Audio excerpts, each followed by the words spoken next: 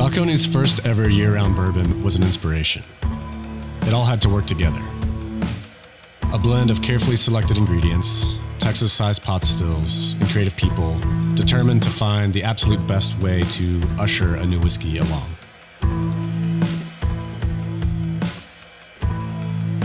When you discover how it pairs with a meaningful moment, suddenly the feeling of drinking great whiskey becomes a whole lot more.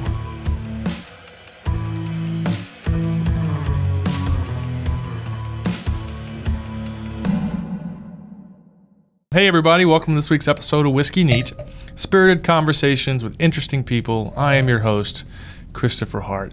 Believe it or not, buddy to my left, Jeremy Hart, no relation, maybe relation. We don't know who my dad is. We don't know. I really don't. Today was an interesting show, so we got to sit down with the incredible Mr. Pauly Shore. Pauly Shore, longtime comedian, longtime movie star, been doing stuff for a long time. Hollywood comic royalty. Yeah, his parents started the Comedy Store, one of the oldest comedy clubs in the world. And man, everyone that's ever been a huge name has come from there. David Letterman, Jay Leno, Richard Pryor, Tom Segura, Chris D'Elia, new stuff, old stuff. Comics have been coming out of this place. It's the most famous comedians of all time have been coming right out of this place for a long time. So, 1972. So we sit down with Mr. Pauly Shore. We talk a little bit about his legacy, what he's working on, a movie that's coming out soon, and right now he is doing both comedy tours as well as one-man show tours. So he is in Houston tonight, Dallas all weekend, 2 shows, Friday and Saturday, 2 shows each day, and then and just the rest of the month he'll be going to Indiana, and then New Year's Eve he'll be in Indianapolis. So you can get those tickets at paulyshore.com. Pauly Shore is also working on a few movies, the first of which coming out next year is Guest House. I'm excited about seeing it. It looks quite entertaining. Bobby Lee's in it. I'm a huge Bobby Lee fan. So, and I mentioned Jeremy here. I didn't mention your wine. Let's talk about this for a minute. So, legit, Jeremy, you've worked in this industry for quite some time. Huge wine guy. I've known him as to be the wine guy. Eat it, Rodney.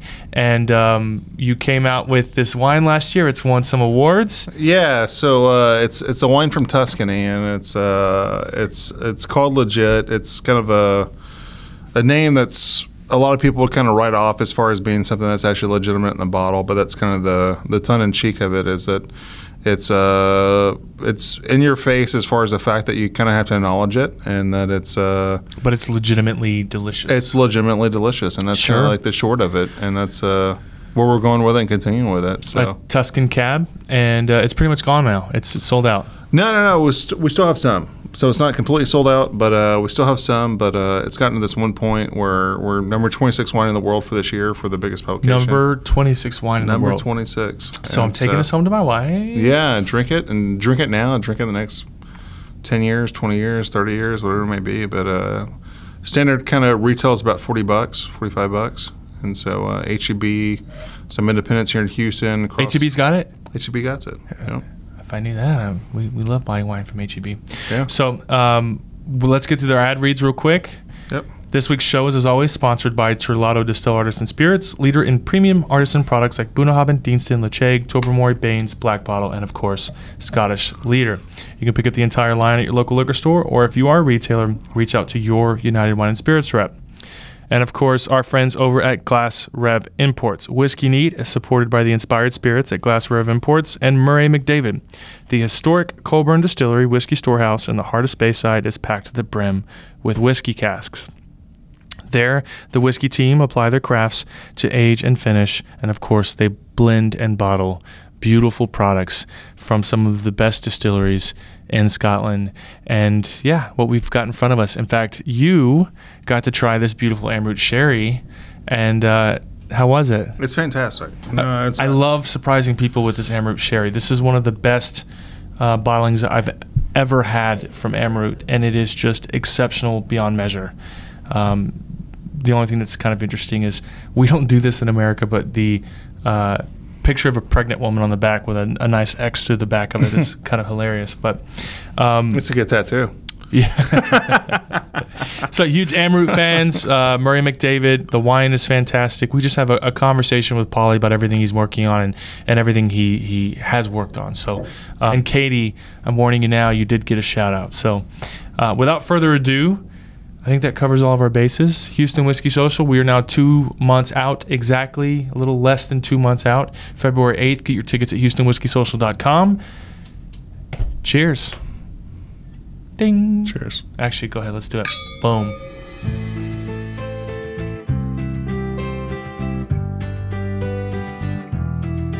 Pauly, buddy. What's up? Nice to meet you. Nice to see you. Thanks for being on. Yeah, sorry I'm not drinking the wine. It's just a little early for me for wine. You know? we may I'm just having some Smoothie King. We may push you into that. I'll tell you Right. why. So I grabbed a bottle of whiskey from your birth year. Okay. This was actually bottled the year you were born. So I Wow. figured we got to have a special pour. Not right now. We'll get to it at the end. I'm going to have a glass of wine, but I'm going to see what we can do about convincing you into that. Yeah. Okay. You sold out at the Secret Group. We had them on recently. Dusty Rhodes. I saw your cohort there carrying a Dusty Rhodes shirt. He's my cohort. Well, Yeah. I didn't want to assume assistant or friend or what exactly. Cohort. Cohort's No, good? that's Josh Martin. He's awesome. He's a sweetheart. One of my fees, my feature act. Yeah? Yeah. Who's opening for you? Dusty Rhodes. What is it? Dusty Rhodes. Christy Rhodes? No, I'm not sure. Sure. I'm not sure who they have. I'm sure Andrew will lock it in. Yeah. So you're here in town now, and I thought it would be great for us to kind of talk about everything you've been working on. I'm a huge fan of your podcast. Random Rants has been something that's kind of evolved into this little bit of a beast. I mean, it's now this super.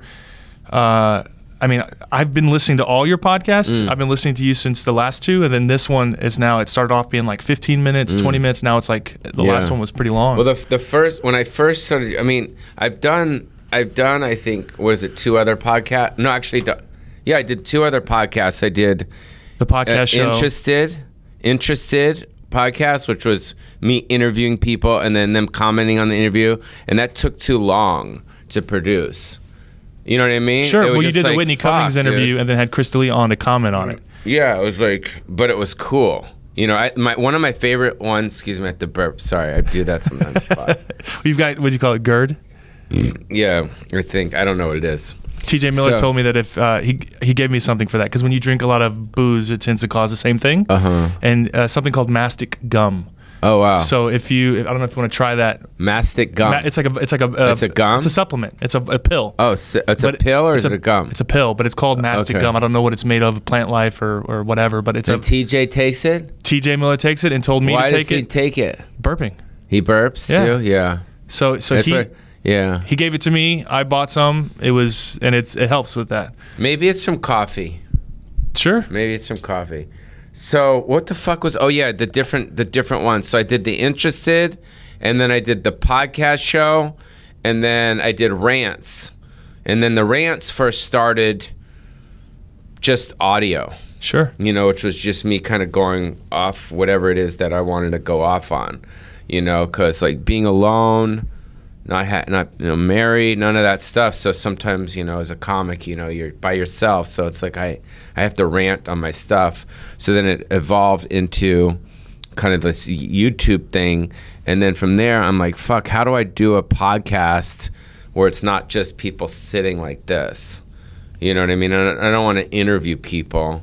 And then I just started thinking, and I'm like, oh shit, I could put the camera here. I could put the camera there. Like a reality show. Yeah, it's not like Big Brother vibe, you know? And then from there, I got my switcher in there, and we just started editing as we were going along, and it was like, and it started working, and now I just feel like there's something there. So I was telling you on the phone that I really enjoyed doing it, so it doesn't feel like work. Yeah. Sure. So. Well, that's the whole point. What do you think of my glasses? They're cool. Yeah, they're good. Like them a lot. Should I wear them or keep them off? Whatever you want, man. You're. I get nervous. Josh, what do I say? Show the people your face, bro. They might not want to see that shit. You know what helps with nervousness? Yeah. Little booze. But thank you for having me on your whiskey podcast. Yeah, absolutely. I appreciate you coming on. I'm gonna have a little pour here. You don't have to. No, it's cool. You called me last night. We talked. Masturbated together a little bit. You know, yeah. I'm a big fan. Little phone sex. I'm a big fan of doing stuff for the stories, so I took my clothes off while we were on the phone. That's just good. so I can say we talked and I was naked. Yeah, absolutely, that. absolutely. Ginger's cool. I like ginger. Yeah, I like the orange. The beer? Yeah, I like chicks and dudes that have ginger. Well, I hear you're a big fan of Asians as well. Obsessed with Asians. Obsessed with Asians. It started with my mom though, because my mom always had like Asians working at the bar at the store. Sure. She had you know, she's just loved Asians, and you know, and I've always, I don't know what it is. It's like I go to a Korean spa, you know, and I'm always surrounded with Asians. So no matter what type of mood I'm in, the second I get there, immediately I'm just happy.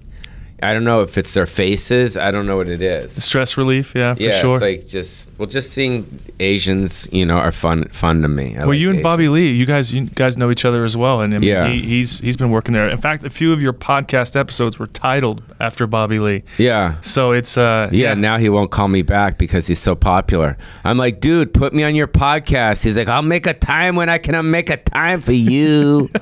No, I think that's how he sounds. No, he just did he did a part in my movie Guest House. So I have a movie next year. We could talk about that later. But yeah, he was nice enough to do that. So no, Bobby's doing great. You know, all these guys are doing great. Theo, Chris, Theo's killing Dalia, it right now. all these guys, you know, it's just like really cool for me to see. You know what I mean? Well, that's you know, that's like your the legacy. It's like the Wild West. Like everyone's kind of got their own thing, and everyone's kind of, it's cool. Like I drove by the was it the Wiltern Theater the other day, and coming from the airport, and I saw Theo Vaughn's coming there. So it's pretty cool, you know. I think he sold out the Wiltern as well. It's amazing. He's and he's someone that also deals, I think, with a tremendous amount of anxiety and stress. It's weird being so popular, and then also not enjoying the popularity, right? So it's something that. I mean, he's dealing with it the best he can, but he's how do you not like Theo Vaughn? I mean, Theo Vaughn's the most lovable guy ever. So, but that, like I said, that's your legacy. I mean, the Comedy Store, I mentioned when we posted on Twitter that you were coming, that you're royalty, man. Well, my mom and dad are, so you know, they're the ones that started it. So sure, you know. But you know, your impact on comedy is, everyone I told that was coming freaked out. Oh, cool. You know, I mean, actually, that leads me to, let's get to my first question. Because I do have you can cut all that part out. That's all the other stuff we just talked about if you want. I mean, so we just get to the first question, right? There's not most of this is a formal conversation, but we're talking about your movies. There is something that I wanted to ask formally. It's something that you know, you've been doing movies for 20, 30 years, 25 years. Yeah.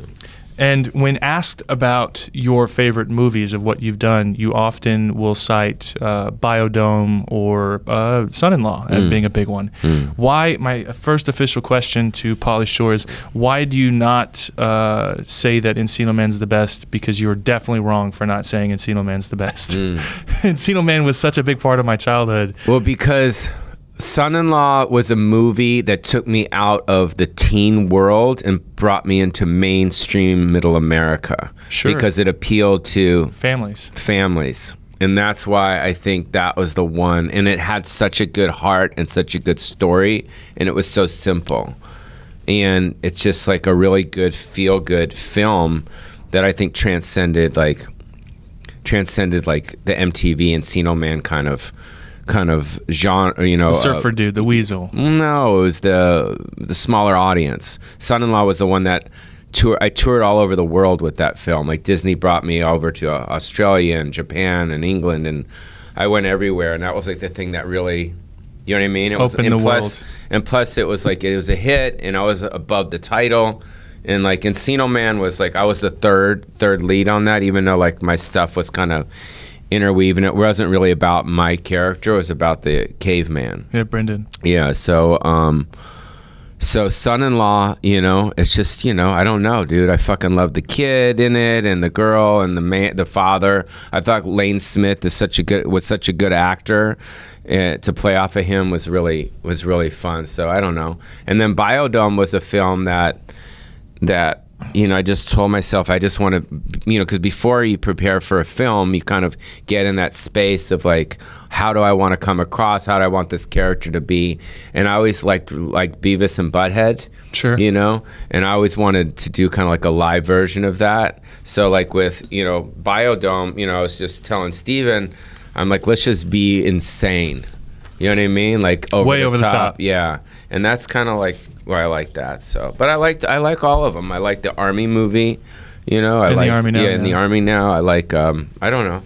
I like all of them. You know. Well, the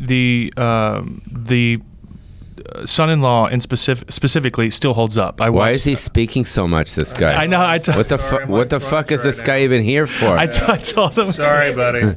I told him He's beforehand. like a creepy guy that's like jerking off as I'm speaking. He's like, yeah, tell me about the cheek chillers.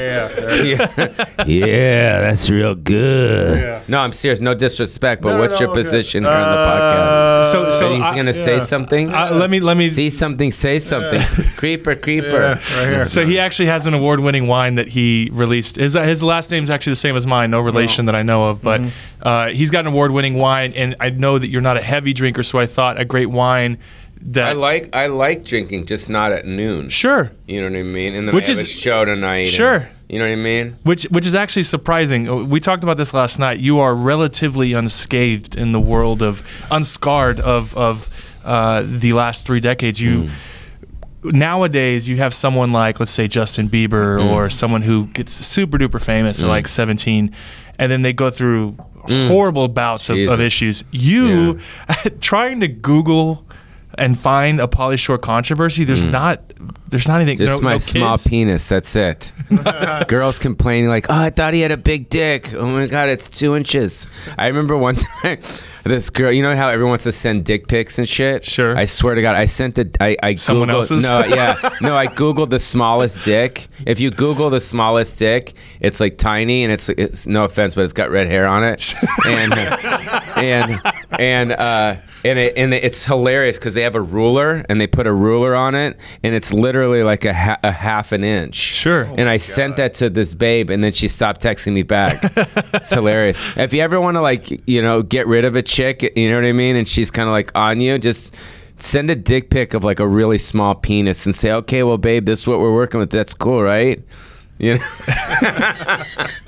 You would think that, again, just for the story, that she'd probably take one for the team just for the so she could say she slept with you. Yeah. But I mean, no marriages, no kids, no. How do you get through the '90s being Pauly Shore without kids out there somewhere? I don't know. Maybe my semen is like all polluted or some shit. You know what I mean? I don't know. I never really, you know, when I have sex, or if I ever have sex, or when I did have, I think in my whole life, I've maybe orgasmed in 2 or 3 girls my whole life. Wow. I'm just not that guy. Sure. I'm not like a farmer, man. Fuck it. Fucking shit, man. Come. You know what I mean? Okay. Yeah. You know what I mean? You know Sure. what I mean? Guys just come in chicks like it's no big deal. You know what I mean? I mean, is it a big deal? I'm not the guy to ask. I have 4 kids. But you know what I mean? It's like I have 4 kids too, so so you came in your chick a lot, right? I think obviously, yeah. I mean, well, we've got it narrowed down to 1 or 2 causes, but we're not quite sure what causes kids. There's always that, but you're always kind of like Throwback. You know, the thing is like it's weird because there's like pre-cum that comes out too. Do you know when you're having sex and you say to yourself, "Oh, I don't want to come in her." So then you have sex and you're like, oh shit, did I get a little pre-cum? Yeah. And if you ever think of that, what you do is you take it out and you let her suck it first and get the pre-cum out and then start having sex again. You're like, okay, she got the pre-cum. I just realized how much of this episode we can actually use for radio. Oh, you can't use any of this? It's a podcast. No. Right? It is a podcast, but it airs on the radio. We had TJ Miller on, and his opener is Cash Levy. Do you know Cash Levy? Him and TJ are like best friends. He features for him everywhere he goes, and Cash was basically told by a woman in the audience that he looks like a turtle, and he's bald, kind of looks like a turtle, hilarious. Right? So he was hoping. I got to see him. He sounds fun. He was hoping to be more tied to a more sexy animal like a tiger or a lion, and turtles have enormous penises. And I was like, you should take it as a compliment that turtles are. So for the entire episode, TJ Miller kept saying turtle cock over and over again, to the point that we couldn't use it for radio, but that's okay. I have no obligation. I don't care if it. So you can cut it out though. Yeah, I'm gonna leave all that in. Okay. Yeah. All of that's staying in for sure. All of that is staying in as if you didn't pull out. Okay. What's not Cheers. Yeah. Absolutely. So You have, and by the way, I found a movie. I try to do as much research to make sure that everyone knows Pauly Shore, but I try to make sure that I'm up to date on what's going on in your world. And I found a movie that I didn't know that you did that is actually is tremendous. It was Whiskey Business. That's hilarious. I liked the movie. My wife and I watched it. It was 2012, 2013, something like that. And it made me think that you would be more inclined to drink on air. But it was a decent movie. It was funny watching you put on a New Jersey accent. That was pretty fun. I gotta watch that again. It's because I do these things and then I don't think about it. I even forgot I even did that movie. Yeah. I'm like, oh shit, I did that movie. Yeah, that was great. I enjoyed it. The general premise is that he was a son of a don of a mafia family, and ends up having to run away from someone who wants to be next in line, and resorts to hiding out in Tennessee, making moonshine. Totally apropos of the show, and seemed pretty interesting. So, yeah. If you would have asked me what the premise of Whiskey Business was, I wouldn't know. You wouldn't know. I remember as a Jersey guy. Yeah, absolutely. But I enjoyed doing that movie. That was fun. That was for CMT. So, talk to me about what's coming out next year. I have a movie called Guest House, where I play a guy that won't leave out of a guest house, and it's kind of like the movie Neighbors, or what's that movie with Michael Keaton, War of the Roses? Is that War of the Roses? It's kind of like where this kind of good-looking millennial couple, they purchase this house. Come to find out, my character, this guy, what's the fuck's his name? Shit. Oh yeah, Randy Cockfield. He's living in the back, and I have like this beard, and my hair's out here, and I'm doing coke, and I'm like having sex with chubby babes, and I'm in the back, and they go like, oh, he's gonna leave. The agent is like, oh, don't worry, he'll leave, and I never wind up leaving. Sure. So it turns into this huge feud. I'm having parties back there, and then I don't want to tell you all the stuff that happens, sure. But it's like, but then there's like some heart at the end. There's like a really sweet message at the end, but I'm pretty proud of it. I should have brought the trailer for you to see, but it's not online yet. So it'll be out, and I got to burp again. Sorry. Do it. Everyone's in it. Bobby's in it. Punky's in it. Eric Griffin's in it. Love Eric Griffin. Shit. Oh yeah, Billy Zane's in it. Steve-O is in it. Wow. Chris Kattan is in it. The two leads are Amy Teagarden and Mike Castle, and they're two really good actors. Amy Teagarden, she was on was it Friday Night Lights? Any of your guys want to double check that? Yeah. And then Mike Castle, he's been in a lot of stuff. He's just like kind of this up and coming, really good comedic actor. Sure. And it was really fun to do, and I'm really excited about it. It's rated R, so it's like a hard R. And kind of like American Pie, vibe. Sure. And I think it should come out like spring or summer next year. So I'm excited about that, Will it be widespread? We'll be able to see it everywhere? We'll see. Yeah? They're selling it right now, so. Absolutely. I mean, you've got a pretty decent cast. I don't see why anybody wouldn't. Yeah. It's a good film, so I'm excited about that. And you haven't stopped working. I mean, you've literally, I would say, arguably, I feel like you've done more since 2010 than you've ever done. Like, it seems like you've been constantly putting out content, constantly working films. Like you said, CMT, the podcasting. I've listened to documentary stuff. Yeah, the documentary stuff. Pauly Shore Stands Alone. Yeah. That was a super well received documentary about you. So it's something that I just realized something else I was going to talk to you about. The episode of Joey Diaz's podcast. Huge fan of Joey Diaz. Yeah. And that's when I've seen everything he does, but I heard he put you through the ringer a little bit. Kind of. Well, I'd never done gummies before. Sure. So it was like, you look at a thing that's this big, and you're like, there's no way this can affect me. Bear. Yeah, there's no way that's going to affect me. He said something. That's good. No, I'm just fucking with you. So you just eat it and you don't really think about it. And then I started doing the show with him, and then I literally couldn't speak, and then I had to leave. Yeah, he said. And then he even fucking let me even drive. I would have been like, dude, if you can't fucking speak, we can't let you drive. And then I was driving home back to Silver Lake, and I literally was seeing shit. It was so scary, dude. I was fucking nervous, dude. Well, I think he was too. They didn't air the episode. They cut it off or deleted it or whatever. But basically, Yeah, because I couldn't speak. Right. He was worried about you. You know what I mean? And now I do gummies, but I do a certain amount. And, and it kind of like, it's fine. But I don't know what he did. What? If you take them like medicine, it's great. Well, I just don't know what size. It's kind of like mushrooms. Well, it's like legal. It's like it's regulated to what the size is. So it's like this much is this much, and I know exactly what's in it. And so like I cover Colorado, so when I go there, it's easy. It's like I literally buy it like medicine and take it like medicine. Well, and I know exactly where it's going to take me. He specifically Stars of Death or something. They were like 150 milligram edibles so they were super concentrated. No, absolutely not. I take 10. Yeah, 10's you know what I mean? 10's perfect. It's kind of like mushrooms. When I was a kid, I OD'd on mushrooms. I did it once. I did a movie called 18 Again with George Burns. Sure. It was his last film, and I played his grandson's best friend. And at the rap party, the Grips came up to me and was like, "Yo, dude, you want some shrooms?" So I was like, "Fuck, let's do this." So I did some shrooms. So your first time? Yeah, it was the first time. And then I started freaking out. My hands were sweating. I'm like, oh shit, George Burns and Red Buttons was there. And I was with this girl, Melissa Paul, that I had a crush on. And, and I drove home and I dropped her off somehow. And I went up to the bathroom in my mom's house and I started crying heavily. And then I went downstairs and my mom was in front of the rowing machine. She was like doing her exercises. Back in the old day, you had the rowing machine.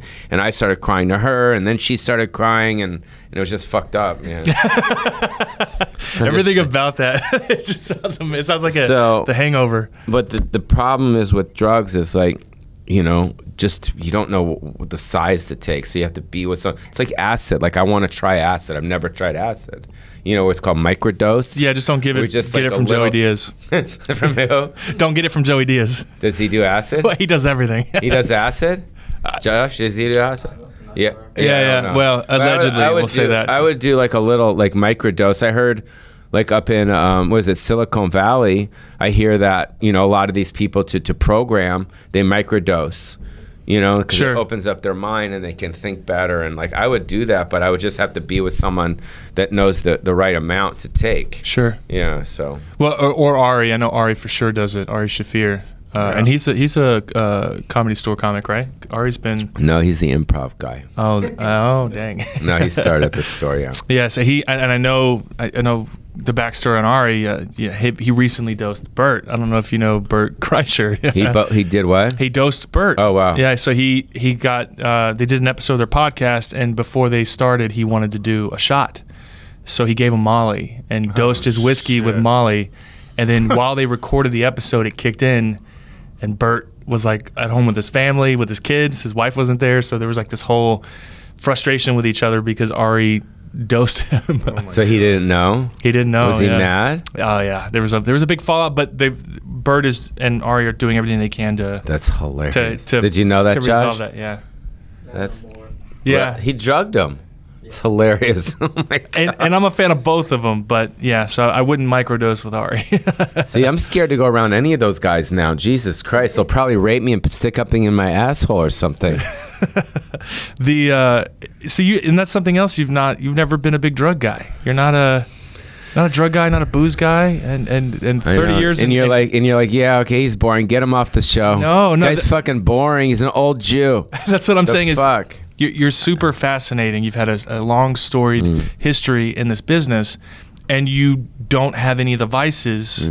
I mean, you do have a reputation of being quite sexually popular, but other than that, I mean, you've how do you get through life without? It's kind of interesting too, because you obviously have the want.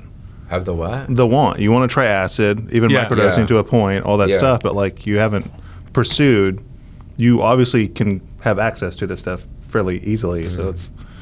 I'm sure people would. It's an easy next step, but you still haven't pursued. I think I grew up in Hollywood and Beverly Hills, and I don't know if that means anything, because there's people that grew up in like small towns that grew up around crazy fucking people too. Sure. But I mean, in my business and around where I was going through and all the stuff that I saw, like all I saw were drugs. You know what I mean? So it's just like, I always had this saying, and something that I came up with, and I say it's okay to dance with the devil, don't become the devil. Meaning it's okay to have fun at the party, but don't become the party. And that's what Sam Kinison did that I never liked. That's right. He babysitted you. Yeah, well, I wouldn't say he babysatted me, but I would follow him around. Like I went everywhere he went. But he was one of those guys that loved to do coke, you know, and loved to party, but not stop the party. You know what I mean? As opposed to doing one line, maybe 2 lines, and going to sleep at 3 or 4, he would keep going. And I had a couple of those times that I did that with him. You hated it. Well, it's just not right. Yeah. You know what I mean? After a while, it's just kind of like gross. You know, when you're a kid. Dorky drug. But when you're a kid, you know, trying to fit in, like I was trying to fit in with him, and I thought it was cool. There were porn stars around, and strippers, and playmates, and rock stars. Sam was hanging out with Billy Idol, you know, and Joe Walsh. You know what I mean? And fucking, it was cool. So it was like, let's try a little, you know? And that's kind of what it was. But it wasn't like, you know, Sam was the kind of guy that you'd get invited to one of his parties, and then there would just be drugs, and if you try to leave, he'd like get in front of the door. Make a thing about it. And he'd be like, party goalie, and he'd like rip his shirt out. And he had the worst breath. Sam had the fucking worst breath.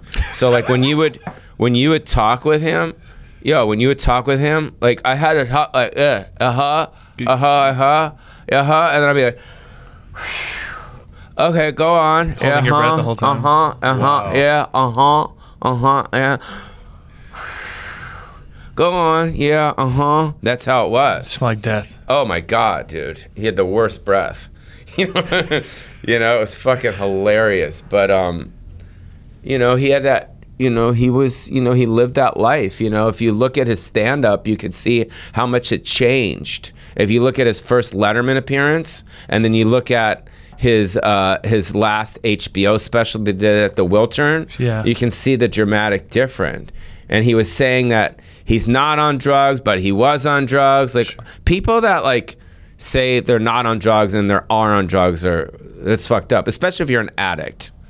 Those are the ones that tend to have, you know, your Mitch Hedbergs, or like they put out a very clean appearance, but then behind closed doors, those are the ones that are dangerous, because you have no idea what's going on and how far they're taking it. Yeah, so I'm happy the whole like cannabis, marijuana, blah, blah, blah world is kind of in our psyche now, because I think what is going to wind up happening is the pharmaceutical companies are going to slowly kind of deteriorate, and I think the CBD fucking world is going to slowly like I got to burp again, sorry. Go ahead. I think that you know, I used to take to help sleeps like Ambien. You guys heard of Ambien? Oh, yeah. Yeah. I don't mess with that stuff. Yeah, but you know, I always take like a little bit of it. It's kind of a psychological thing. Oh, I feel like I have a sleep med in me, and it can help me sleep, relax. So, and now because of the whole CBD world, now I take like a small little, like I don't even know what the fuck it's called, but it's like a CBD pill, and then helps a little drops, and it kind of like just helps me sleep. And then when I wake up in the morning, I don't feel groggy or anything like that. So I think the more people learn about that type of stuff, I think it's going to be better for everyone, because I think it's just healthier. Yeah. Sure. Yeah, so. I mean, it's the healthy organic version of the heavily pharmaceutical stuff that we've been taking for years that's been shown to cause a tremendous amount of problems with people. And what's crazy, in LA, there's a weed cafe. So it's like Amsterdam, where you can go in now. It's called Lol Cafe. You go in there, and you can buy weed. You can smoke weed there. You can have food there, right? And it's like everyone is stoned. Even the waitresses are stoned. You know, like they come over, and she's like, "Am I your waitress?" I'm like, "Shit, I was gonna ask you the same thing." Fuck, I don't know. And you know what? You got to be careful though, because you don't want to get pulled over for smoking and driving, because the cops, they hang out. Like I got pulled over for smoking and driving. Did you get in trouble? Yeah, what they did is they didn't give me a breathalyzer like this. They put a whole box of donuts in front of me and a carton of milk, and if you eat it, then you get arrested. I got arrested 6 times last week, bro. All right, edit, commercial. Sorry, just one of my jokes. That was pretty bad, sorry. No, it's good, it's good. By the way, speaking of which, I noticed looking on your website that you've got two different things. You are doing stand up in some cities, but also doing a one man show. Talk to me about that. Josh, can you explain the one-man show? Like this to be a cameo. No. Come here for a sec. I just want Josh to get a little stage time. Stage time? Yeah, no. Oh, hey guys. No, come here. What's your last name, Josh? Josh Martin. Josh Martin. Just sit right here and come from the heart, because I don't like talking about the one-man show. You talk about it, and he's got a speech impediment, so this will be good. Go, tell him. Yeah. Ask him about it first. Go. And I'll sit So Pauly, tell me about your one-man show. What's going on there? It's just a one-man show. It's just stories about my life as a kid. So I grew up at the Comedy Store. Sure. And so I was surrounded by a bunch of comics. So stories of my experience as a kid with these comics, stories about my mom during different moments of the Comedy Store history, times of me at the Playboy Mansion, Sure. and MTV stuff, how I got on MTV. And my pop lock and friends, Sugar Pop. I was a good dancer. I knew how to pop lock. And yeah, so it's about an hour 15, hour 25, and it's just honest great conversation. stories. There's music involved, a lot of dancing on stage, and it's very fun. It's pretty good, you know. I'm excited to see it. I'll be there tonight, by the way. That was cool. I just wanted to give him a little screen. Sure. He's my friend. He's my friend. Of course. Speaking of being honest, you had I like the idea, first of all, of a one-man show, but you had I don't know if you got any feedback on this or not, but a very, very honest and beautiful conversation with Joe Rogan on his show. That interview was so raw and a peek behind everything you've been through that it was amazing. Like I've showed people about it. I've showed people the interview. I've talked to people about it. It was something that it's kind of a peek into Random Rants. It's like this honest moment of just what's going through your head, how you're feeling. And I just wanted to tell you that I thought it was fantastic. Thanks. Thank you. Just the honesty of how things with the 3-movie deal and what's going through your head is just... Yeah, it was just, the thing is like, my life is cool now. You know what I mean? Like, I have a lot of awesome stuff that are going on. I have some personal shit that's still fucking with me, with my parents dying, and my sister died, and my best friend Gary died, and all this shit happened in a year. And I'm a very emotional person. I'm very, heavily emotional.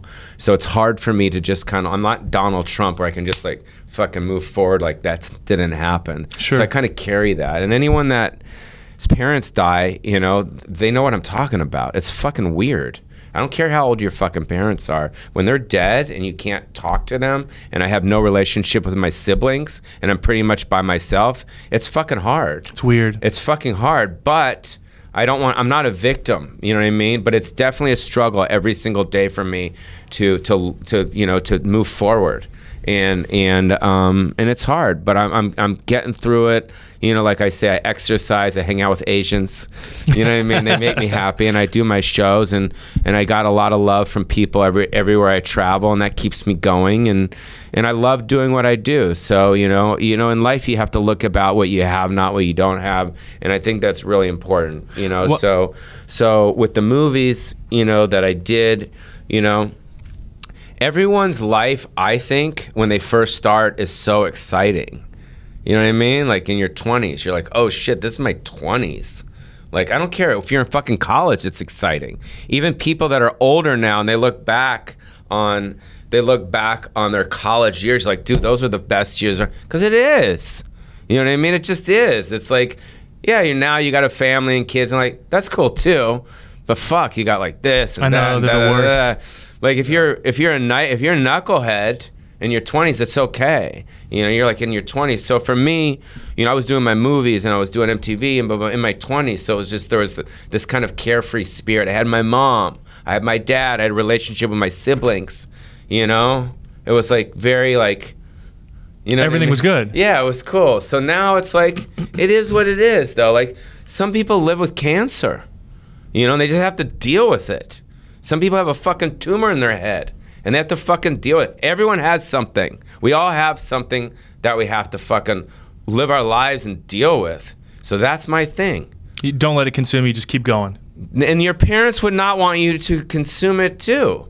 My mom, get over it. Stop being a little pussy. You know what I mean? Is what she would say. Sure. My dad would be, go on, stop it. We're good, you know? So that's important, you know? And that's something I get here, you know what I mean? And that's why I like doing Random Rants, because it gives me an outlet to kind of just spew, you know, shit. And then I get all these knuckleheads around me, and it makes it fun. It's like a place, for me, Random Rants represents freedom. Like, I feel free. You know, it's in the middle of the afternoon. I'm in my fucking apartment. I got all these knuckleheads around me, and we're just dancing and having fun. And it's like therapy for me. Absolutely, it's very cathartic. Yeah. So, well, I mean, for those who don't know, you lost your mom at the beginning of 2018, then your sister, and then your dad, and my best friend Gary Garfinkel, who used to run Showtime, who was a very good friend of mine. It was like, who's your best friend? My wife would say her. A guy friend. A guy friend. I would say probably Derek Allen. Yeah, imagine if he got, I mean, God forbid, he got brain cancer and died 2 years after that. Is that what happened, Gary? Yeah, it's fucking a nightmare. So, yeah, I've known him since I was 15. Yeah, so I mean, like, that's life. It's just fucking crazy. Yet Donald Trump seems to be looking younger every day. I always say there's two people in this world that could say whatever the fuck they want, and that's Trump and Chappelle. And it seems like those are the two people. Burr is up there too. Yeah, Burr's pretty up there too. But he's very paranoid. Trust me, I had dinner with Burr like about a month ago, and he's paranoid because of this thing, you know? Yeah, social media and I think he's a little bit more paranoid than Chappelle and Trump. You know, Trump is wild. He is fucking wild. Like, I can't believe the shit that comes out of his mouth. It's so wild. He says the FBI are criminals, like scum. I mean, or scum, right? Scum. What else did he just say? Well, he's complaining about that girl winning Time of the Year. Oh, yeah. Person Greta. She won Greta. Oh my God, he's so wild. But you know what? Fun to watch, though.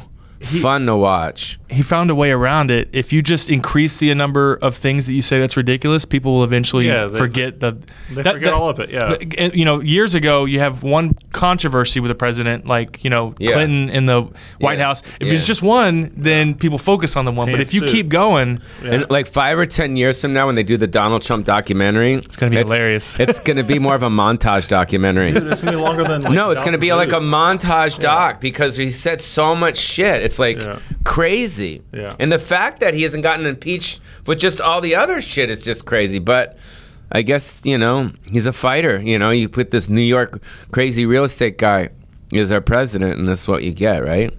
You're very political. You've got I don't think that many people know that about you, but there is a side of you that's very political. Would you consider yourself? I'm entertained by it, and that's what I watch at night. Like, you know what I mean? I always, you know, I try to watch Netflix. I try to watch different specials. I try to watch movies. But in the back of my mind, I'm like, let's see what this fucking crazy guy's doing today. Let's go to Twitter. no, let's go to like Fox and like CNN and MSN, and it's just so, it's entertaining to me, you know? So, you know, a lot of the liberals are funny to me because they talk so much shit about him, but yet they're making so much money off of him. Because I think because of Donald Trump, it gives them something to talk about. And when they have something to talk about, the ratings go up. Sure. So when, you know, Anderson Cooper or Don Lemon, they get a hold of a story, it gives them something to talk. It's almost like fucking that station HLN. Have you seen HLN? Sure. It's basically a station, if you haven't seen it, it's about murders. People get murdered. It's 24 hours of murders. That's all it is. So I'm thinking, like, fuck, if there's no one murdering, these people are out of jobs. So anytime, I mean, it's disgusting to say, but I'm sure anytime there's a murder, these people get excited. They're like, oh shit, we got programmed. We could put some food on our table. I mean, it's true. 100%. It's disgusting.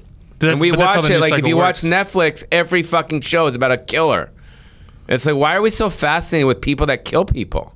So weird. Well, I think the weirdest thing, and I'm sure it's been talked about at some point, was the guy that used to catch predators, right? They would purposefully act like kids and rope in middle-aged men. Right. That's just as dysfunctional as the guy that's looking for it. Yeah. Like you mean that you have someone on your staff that you pay to say dirty things as a child to creepers, and then you feed off that for ratings. And I mean, don't get me wrong, everyone watched it. It was great. The thing that's crazy about our world, I think, is that years ago we got our entertainment from TV and movies.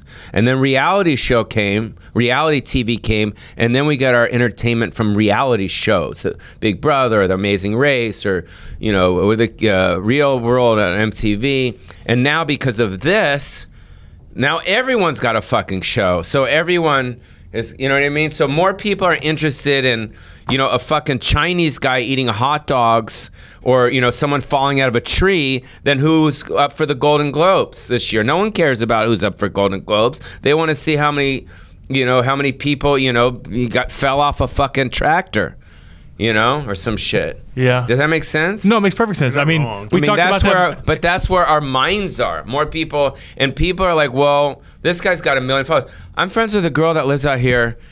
She's got 1 million followers, and all she does is shake her ass on the. She's like this, right? And she's got 1 million followers. How's and that she probably going? makes so much money just shaking her ass, and it's like people want to see that shit. She's here in Houston? Yeah, she's in Houston. Oh, what's her Instagram handle? I'll tell you right now. What's her Fuck, my Instagram shit's handle? Off right now. Wonder if I know her. You probably know her, but she's nice. But it's like that's the way it is.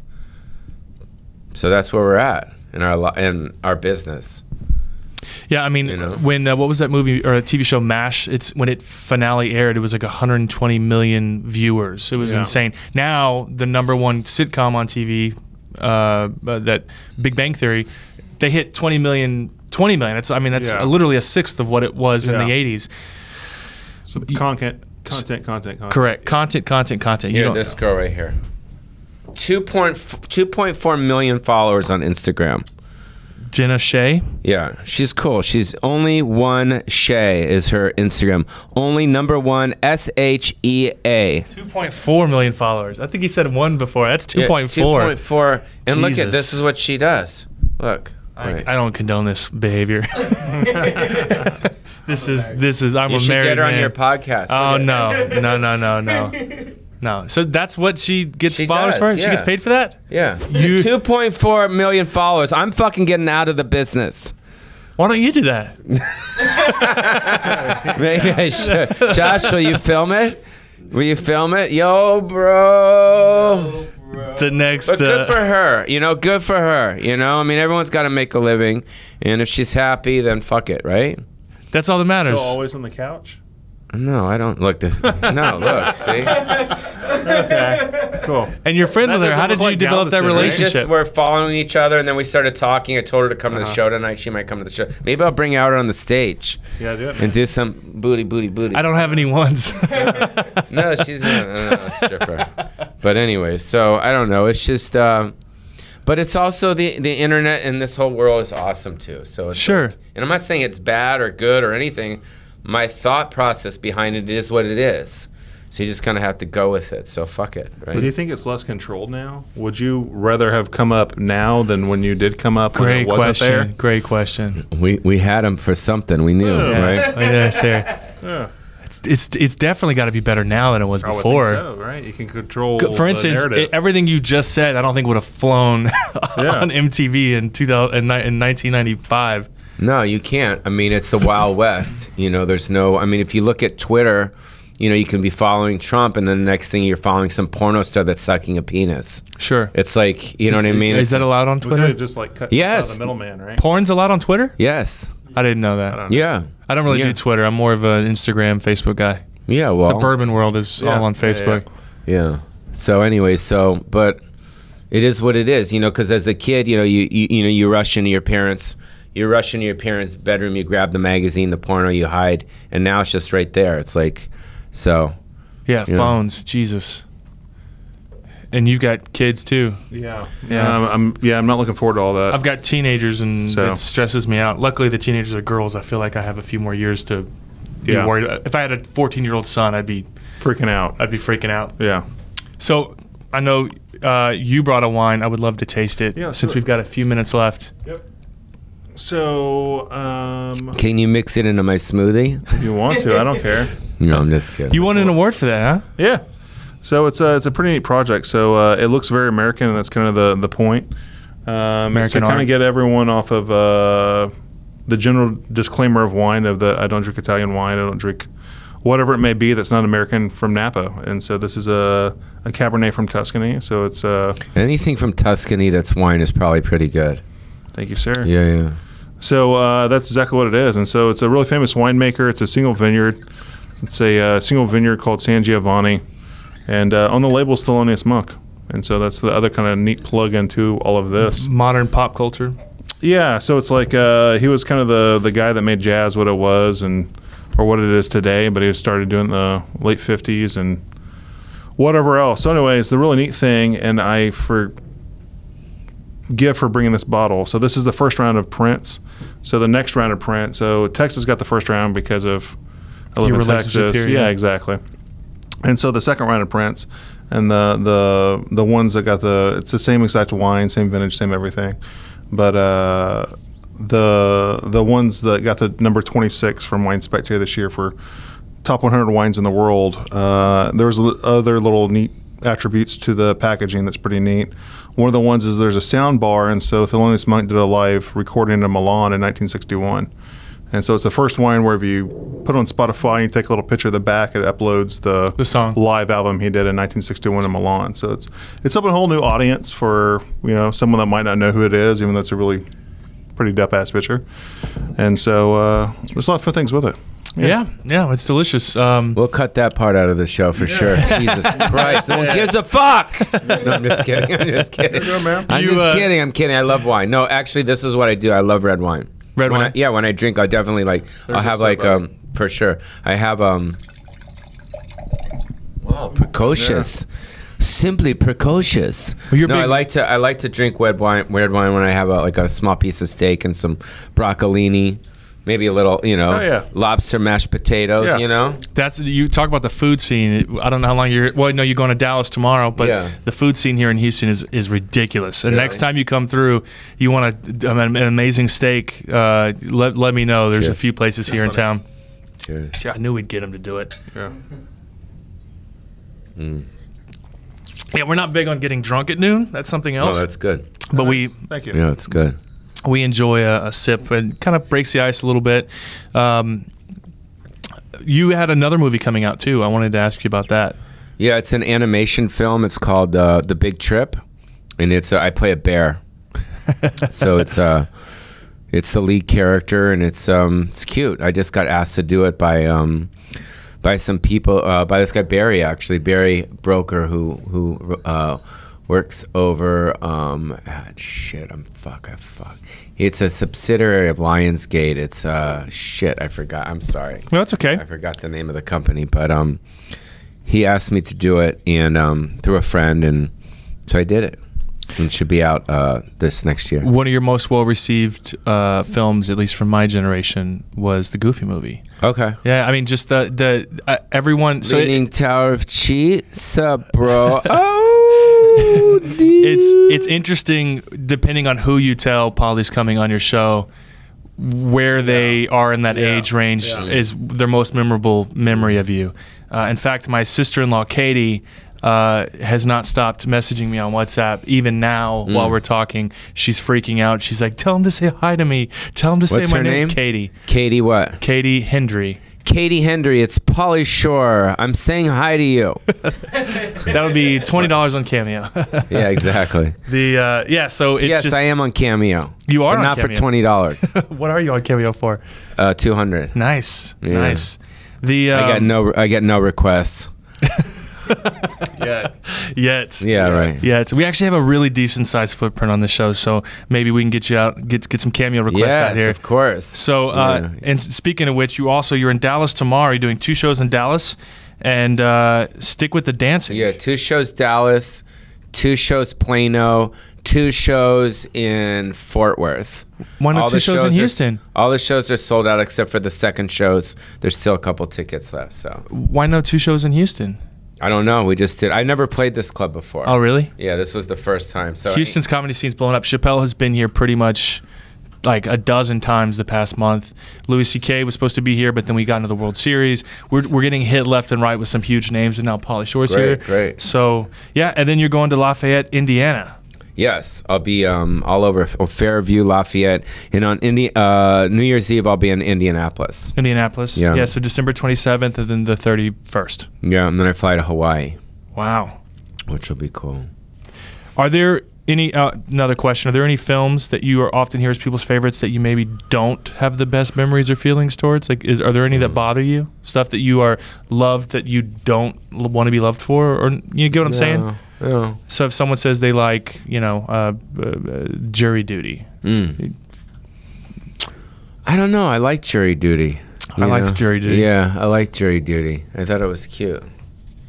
Yeah, so I don't know. I mean, everything that I've done, I've enjoyed it when I was doing. Some I like better than others, but I don't know. I'm just fortunate that whatever I did, has stuck. Several years later, so people still like it. So you talk about the decline of like some of the early the films in the '90s, stuff that maybe you shouldn't have done or something. Now they're looked back on as iconic. That if you visit, I don't know if you read reviews of your Facebook page, but I just looked at your Facebook page just to see comments. It's nothing but love from thousands of people. Do you look back and think that reviews aren't nearly as important as the way that they're remembered? Because you're remembered in a positive way, right? Does that make sense? Yeah. I don't know, like when you do anything in your career, you want to be able to read something about it and feel that it was positive. So when the movies came out and I got shit on by a lot of critics, at first I was like, who gives a fuck?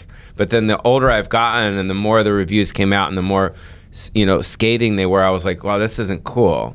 And then now that so much time has passed, even I think those critics are coming back to these films saying, you know what, those films are actually really fun. Yeah. And yeah, so it makes me feel good that, to this day, people actually really enjoy them. I mean, those films have supported me my whole career. You know what I mean? It's kind of like, I don't want to say I'm the Billy Joel of comedy, but that's a good quote.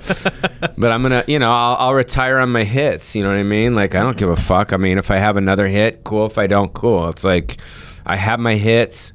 People like the hits. It helps me sell. It sounds like I'm drunk. I'm not drunk. I am smooth. I think he spiked my shit with acid, bro. What the fuck? You're like Ari Shaffir. We're gonna be like the new Bronx. We're gonna be a Bronx Tales Bombers. No, what was I saying? Shit. He had one sip of wine. One sip of wine. Josh, help me. What did I say? I don't know. I don't know, bro. You Billy Joe of comedy. Yeah. Billy Joel of comedy. Well, I have my hits, and I could tour on them the rest of the year. You know what's kind of cool is I went to Saudi Arabia to do shows. And they knew me in Saudi Arabia. I guess it's not called Encino Man, it's called Beheaded Man or something. Out there. No. Oh, wow, you can't do that. Is that too harsh? No, do whatever you want. Okay. Yeah. So, no, Saudi was cool. Saudi was pretty cool. People were really cool in Saudi. I was nervous, though. You can't drink in Saudi. Yeah, well, yeah. No, you not well. Yeah, I mean, you can't. I mean, unless you go into a side thing and you do it, but is that worth it? Right. No, I get what you're saying. Is it worth getting arrested in Saudi for drinking a glass of wine? So that was really hard for me. And you can't swear on stage, so that was hard for me. And you can't really hit on chicks, so that's kind of hard for me. So it's like, but it was cool. All my freedoms were taken from me. And I actually, at first... But they remembered me. No, but at first I was like bummed, but then the more time I spent there, I'm like, this is actually a good thing. It's a good thing to get, because we're such pigs in America. Yeah. We're pigs. We can eat wherever, we can drink whatever. We have such access to everything. And that's what I think is cool about people that go away to prison, that get out. What? Well, no, think about it. I think everyone should go to prison. No, listen. A little bit. What? No, I think even if you didn't do a crime, I think everyone should go to prison. Jesus. Prison for like a week, maybe a week every 2 years.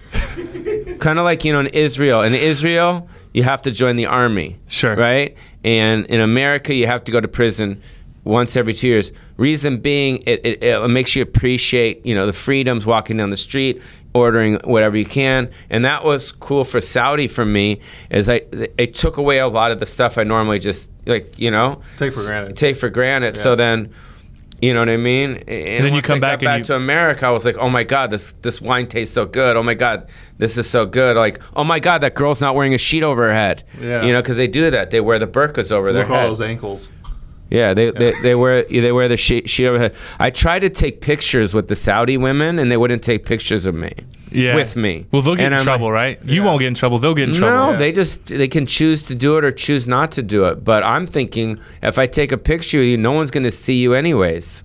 Yeah, no one's going to know Except for who your you are. eyes. Oh, Susie, your pupils are so pretty. Yeah. You know, it's like you can't really see. So, but I got I don't know. It was a nice experience for me. I liked being over there.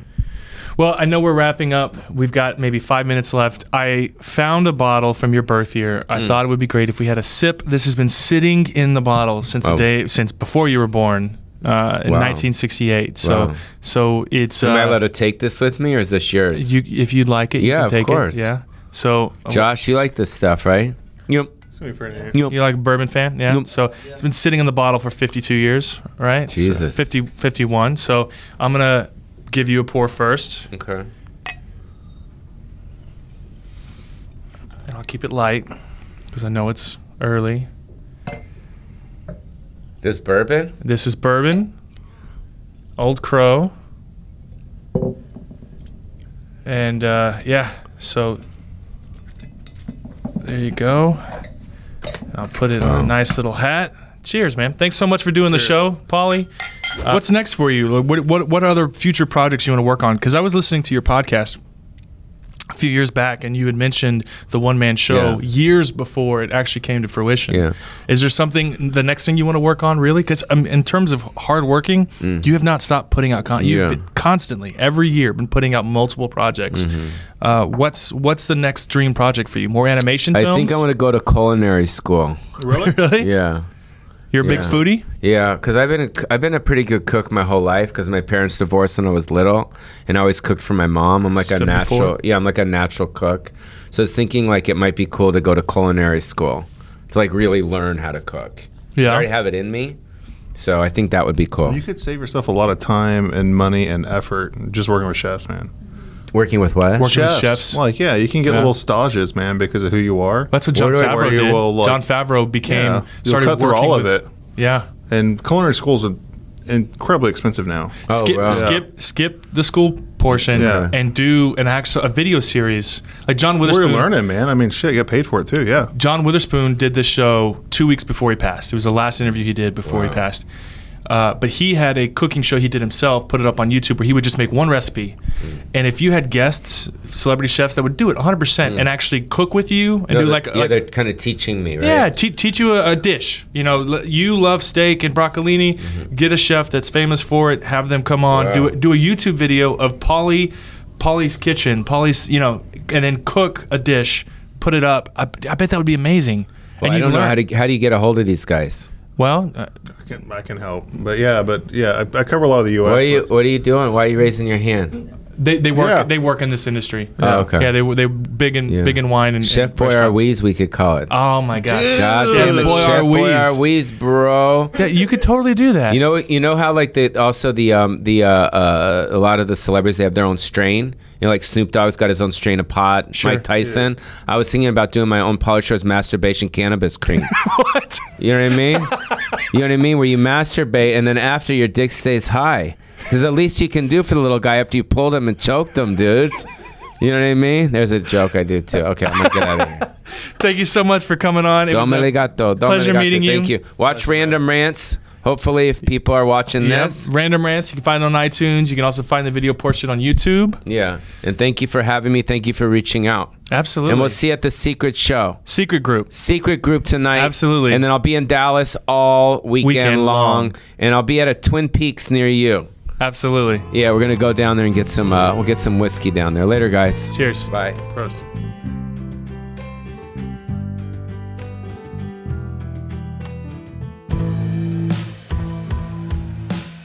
Balcone's first ever year-round bourbon was an inspiration. It all had to work together. A blend of carefully selected ingredients, Texas-sized pot stills, and creative people determined to find the absolute best way to usher a new whiskey along.